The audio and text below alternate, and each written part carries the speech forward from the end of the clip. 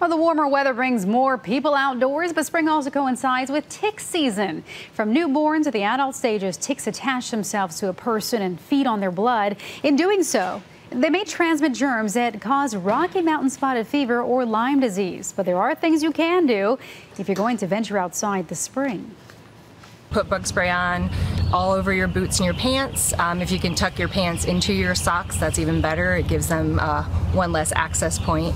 And then just to do a thorough check when you get home, and if you do find any on you, you definitely want to use tweezers, grab it by the head and pull it off as soon as possible. Well, pets can also transport ticks into your house, so inspect them for ticks regularly. Tick season runs from spring all the way through fall here in North Carolina.